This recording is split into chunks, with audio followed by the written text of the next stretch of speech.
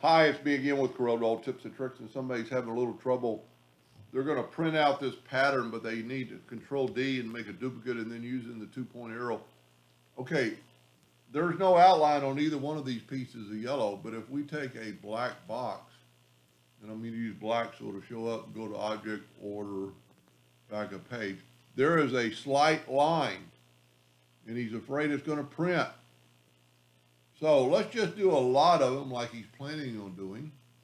Control D and make a duplicate, get that 2-point line. Grab this, Control D and get the 2-point arrow, not line. And then grab these, Control D, using the 2-point arrow. Then you can grab everything, Control D and 2-point arrow.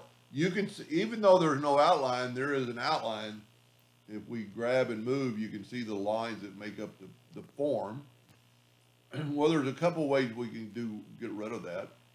Let's make a black box and go to Object, Order, Backup Page, and you can see the line. Well, one thing we can do, we can take all of them and go up to Object and combine them. Got rid of the lines. Or you can grab all of them, and well, if they're the same color, you can do this. If they're different colors, that's not going to work. But if they're all the same colors, this will work. Anyway, I hope that answered his question, and thank you for watching.